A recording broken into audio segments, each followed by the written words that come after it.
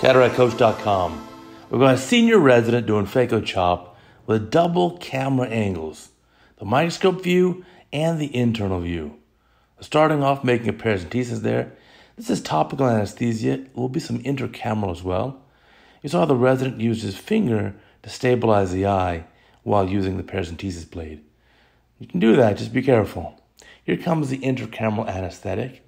Usually this is preservative-free lidocaine, cut 50-50 with balanced salt solution. And that goes inside the eye. That'll cause about 10 seconds of stinging or burning for the patient, but then it gives a very good level of anesthesia. Here's dispersive viscoelastic. Notice how a little bit was put there on the drapes just to make sure there's no air bubble. A good fill going across the eye, and here's the back fill, deepening the AC. That looks great. Use his finger there to check the IOP. I don't usually use a finger in ophthalmology and cataract surgery, but that's okay. Here comes the main incision. Now the surgeon's left hand with the fixation ring is blocking the side view, so we just see the microscope view here. And here comes the blade, the keratome, and we're getting an appropriate angle. Let's see the tunnel length. It's pretty good. It's a little bit out of focus because the surgeon's pushing the globe into the orbit. That incision looks very good. Now we're showing you the whole case here. This video is 15 minutes long. If you don't want to see the whole case, then don't watch it. But there's a lot to be learned by watching an unedited video of a resident doing phaco chop. Now the resident's first going to start off with cystome and says, you know what? No. Let's advance to just using forceps. You've seen me in my videos. I use just forceps. This resident's going to do the same. You open the forceps, poke in with just the right prong, and now close it and just start thorexis. If you poke in with one and close the tips, by definition you're grabbing the capsule. And here you can see that worked out very well. So there is no need for a cystotome. And I do like that this surgeon has advanced beyond that. Now this resident's done about 150 cases so far. So skill set's pretty good. Look how the pivoting goes in that incision. So nicely pivoting in the incision. Notice not hitting the sides of the incision. Very little loss of viscoelastic. Nice, good capsulorhexis. Very well centered. Good sized. Very nice technique here. And finishing that up. And that's going to be just about a perfect 5mm capsulorhexis. Very nice. Now hydrodissection is a step where a lot of residents have some difficulty. And here the key is slow and steady. Getting it in the right position, slow and steady, and getting a few fluid waves to go across the backside of the lens. And here we see a little bit better. And I'm going to keep going till you get a really good fluid wave. That looks pretty good. Tap the center of the nucleus, and you can see, does this rotate? Look at the angle, how the cannula is being pushed downwards. That's a great angle. Watch that again if you missed it. Putting the cannula like that is a really great angle in order to achieve the rotation, because you're near the periphery of the lens nucleus, so you need less force. If you're very close to the center of the lens nucleus, you need a lot more force.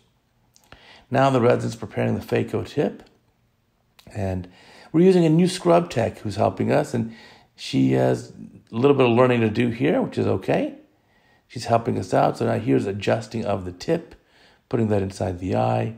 Here comes the chopper, and let's see the chop technique here.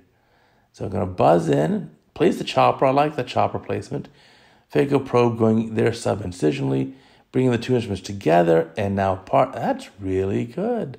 Nice complete separation of the two halves. This resident did a beautiful job on the phaco chop. So cleaning up a little bit more of that anterior cortex to improve the view, and not quite ready for the second chop. Try that again. Chopper placement looks pretty good. Be careful of the capsulorhexis edge. That looks good. And let's see if we can get a little chop there. And that's pretty reasonable. There it is. That's a nice chop. So remember, the key in phaco chop is you have a finite period of time. You have a finite window in which to accomplish that chop.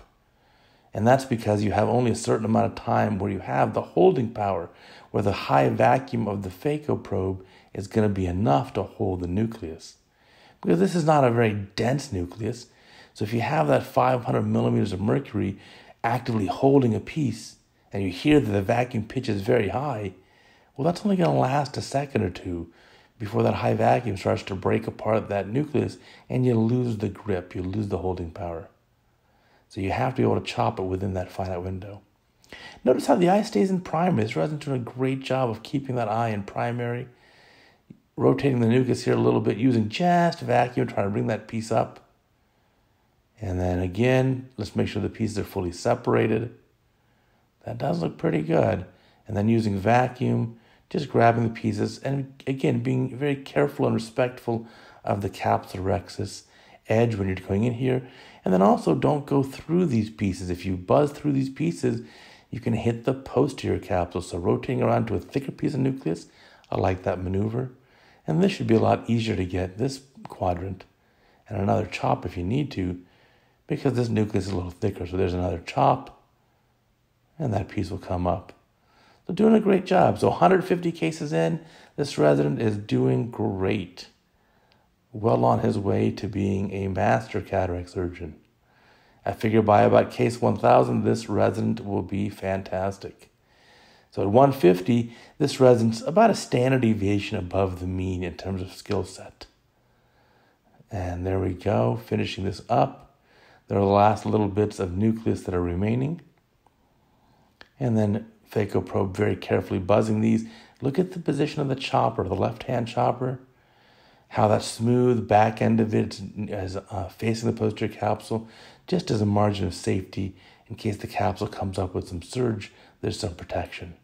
Last little tiny bits of nucleus material can be removed here. There's a little last piece. Again, careful using the chopper there as a barrier, just in case to keep the posterior capsule away. Get the instruments out of the eye. That looks great. Time for cortex removal. Doing well. So you see there's a tiny bit of chemosis there. That paracentesis on the superior aspect has caused a little bit of ballooning in the superior conjunctiva. Of course, that's of no consequence. And you also notice that the draping is excellent. Look at the draping. All lashes are out of the way. The lid margin has been sequestered away from your operating field. Nice, good red reflex, good corneal reflex. There's no oil or tear film debris. Looks great.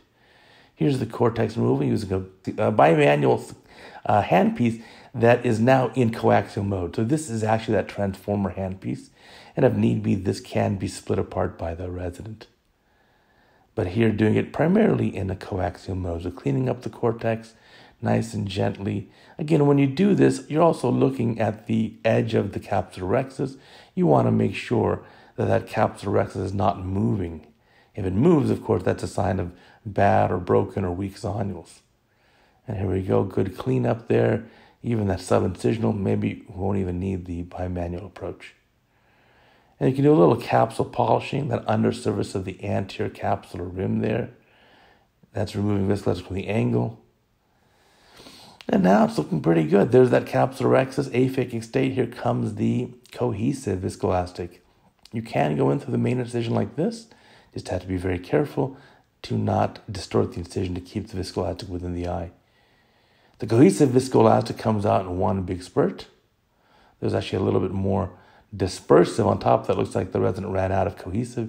And you can see the difference between the two viscoelastic materials. The dispersive will tend to stay where it's placed. The cohesive tends to stay together as a lump, but if you distort the incision, it will burp out of the eye very quickly. At this point, the resident's loading the lens.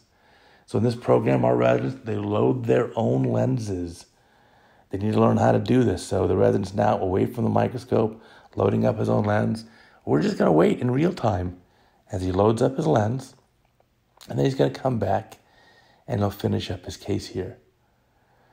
So these lenses are single-piece acrylic lens, hydrophobic, and monofocal lens as well. And certainly you need to master the skill set of loading that. You can see in real time, it's very quick from to load it, certainly less than a minute, probably 30 seconds. Here comes the IOL. Injector tip is nicely placed in the eye. Watch how the lens goes inside, nice and gently, and then starting to pull the injector out. And the eye stayed in primary the whole time.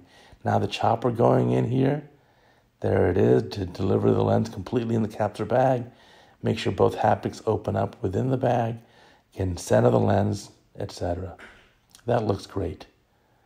And now let's finish up the case here. Time for the eye probe to remove the viscoelastic. So there it is, squirting the surface of the eye. Get all the viscoelastic out.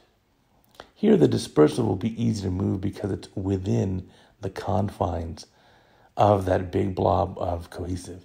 So rather than first rotating the lens here, it often is easy to rotate the lens when the lens is in the eye full of viscoelastic.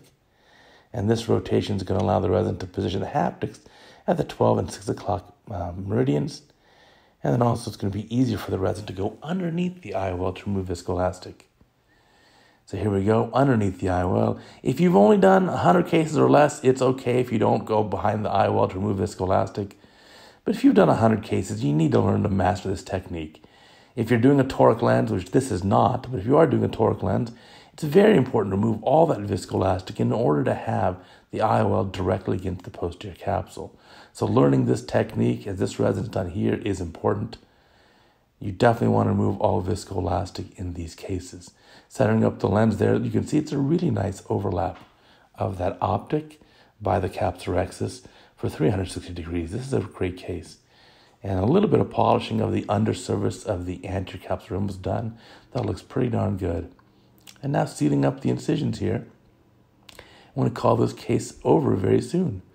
So a little hydration there. There was a little air bubble in this cannula that the nurse gave us. That's okay.